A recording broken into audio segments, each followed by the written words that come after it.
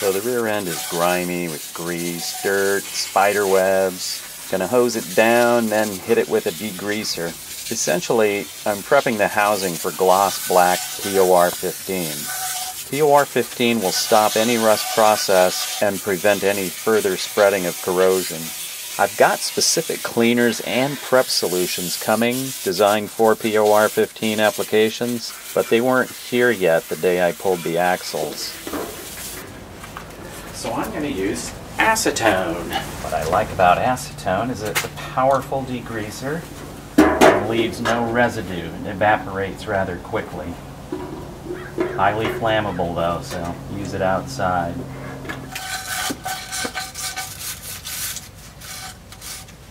There we go. Easy. Shit comes right off. Wear goggles. You don't want this shit in your eyes. Bad.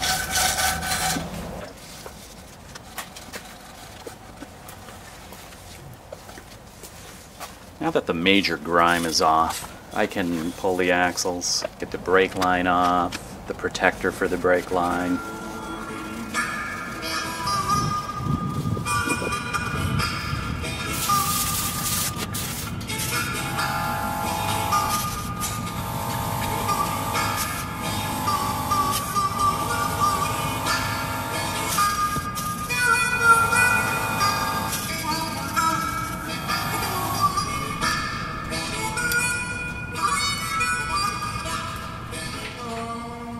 The brake line shield is held on by 4 long bolts and 2 short bolts.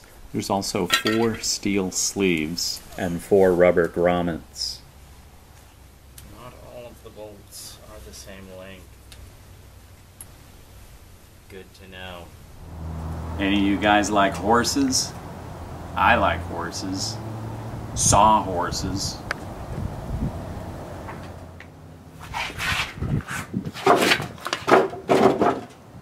This just makes it a lot easier to work on and in and around and top, bottom, all over.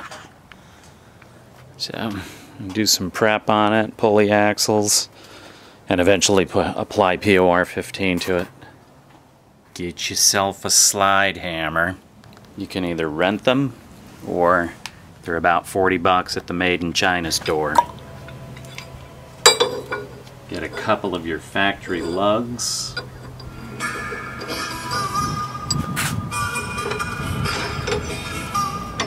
Thread that on good now.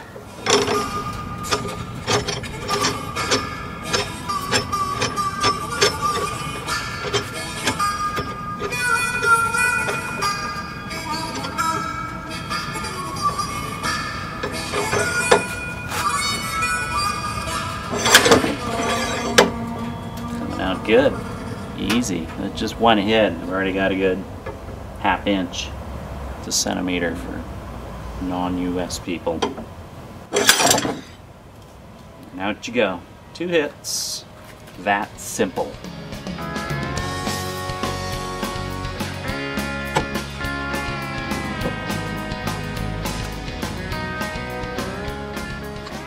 The axle goes in this order. You got your flange. There's this little plate here. Obviously matches up with these holes here.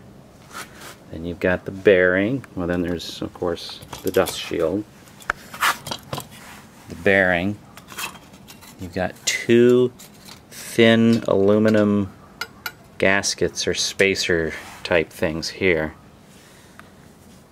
And that is what it looks like.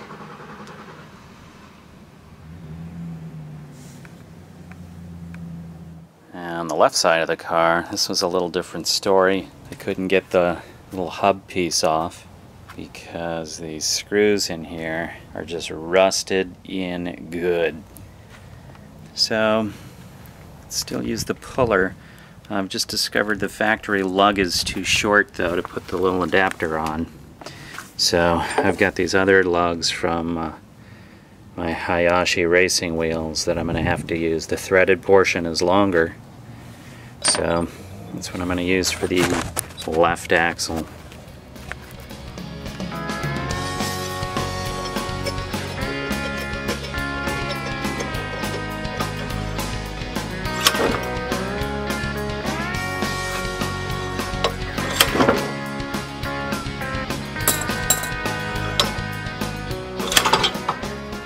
actually expected this side to give me more grief.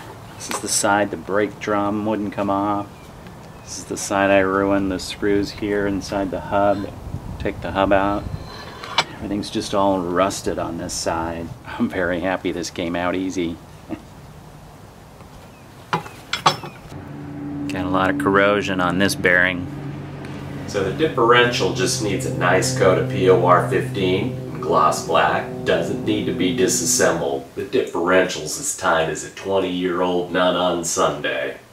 And once I put a liter of gear oil in there, it's going to be as slippery as the same nun watching a Johnny Depp movie. Last time I worked on the differential, I used acetone. I had some POR15 special cleaner. They call it Marine Clean. I had it on order. Wasn't here yet. But I needed to get something done on the car. You know, I couldn't just sit idle waiting for this stuff. My time to work on the car is kind of spread thin. So today I used the Marine Clean, which is here now. And I gotta say, it's really good stuff. I didn't do too good of a job with the acetone, just knowing that I was going to have the Marine Clean here eventually. I think I have a new favorite cleaner, Marine Clean by POR15. Amazing stuff, non-flammable, biodegradable, and it kicks ass. This is POR15's metal prep. They want you to apply it above 70 degrees. I'm lucky today. It's a nice, warm, sunny day. They say to leave it wet for 30 minutes. So, that's going to be boring, but it'll be worth it.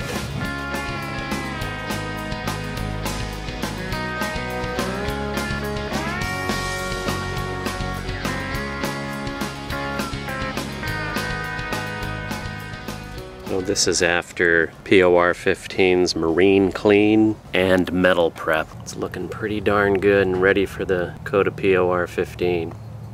Got the POR15 going on. Follow every direction. No shortcuts. They recommend a certain cleaner. Use it. Found this out the hard way while I was painting my battery tray.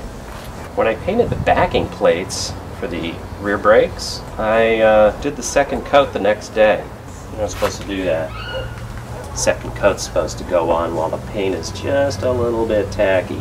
So my second coat didn't go on too well. They also say thin coats. Get it too thick, won't flow out, gets blotchy. When I'm doing something new, like applying POR15, try to do it something that's not going to be seen much. You know, there's a learning curve going on. First thing I ever powder coated was my front brake rotors. Wait till you see those. Oh my god, you guys are gonna give me shit about that. I thought about powder coating the differential. It can be done. I can do it. Got access to an oven that's large enough to cure it. It's just heavy and I gotta lug it around, and first I gotta bead blast it and use a prep solution. This was way easier. You know, POR15 is really good at stopping the rust process, so this is going to look just fine, especially under the car. The only people that are going to see this thing are the people that watch the video. A few warnings about POR15. If you try to recap your can, you will never get that lid on again. If you have poured it out and there's some in the rim, it makes great cement. Go down to your local hardware store, get some, or paint store, get some empty cans and pour the balance that you haven't used yet back into a new can. Empty cans are cheap. Just get a few. Alright. It's not bad. So the way POR15 behaves, even if you put it on with a brush and there's brush strokes, it flows in to cover that brush stroke so that you have a nice even coating across the surface of whatever you're painting. It's really cool stuff.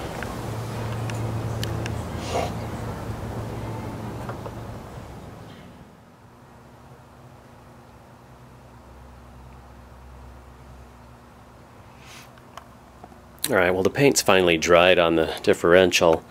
Of course the back side, I was expecting there to be some spots that didn't quite get enough paint. So I flipped it over and I'm going to finish it off indoors here. I brought the show indoors because it's, you know, it's getting dark. Gotta hit that blue spot. As I applied the first coat of POR15, first and second coat, to the top side, I was dipping my paintbrush straight into the can here. Caught in no sin. Only thing you should be dipping in the can is a stirring stick. Stirred, not shaken. The theory is that there's contaminants on the brush. Don't dip the brush in there. Always pour what you need into a separate container. Jeez, that's like 10 times what I need. This stuff goes a long way. POR15 will be just like cement. You want to get all of this out of the lid rim. I want to recap ASAP. According to POR15's directions, you should take what you need out of the can and put it in a separate container. Recap your can right away. What I did earlier today, bad. Alright, well, let's finish up the backside on this thing.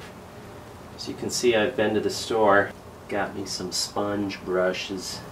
Another thing that might not have been kosher, applying the POR15 in the sun. That was probably not good. POR15 does require a top coat if it's going to get hit by the sun. I mean, the differential isn't going to be hit by the sun, so I'm not putting a top coat on it. I did let it sit there for most of the day, and it never dried until the sun went down. It just stayed warm and tacky all day long.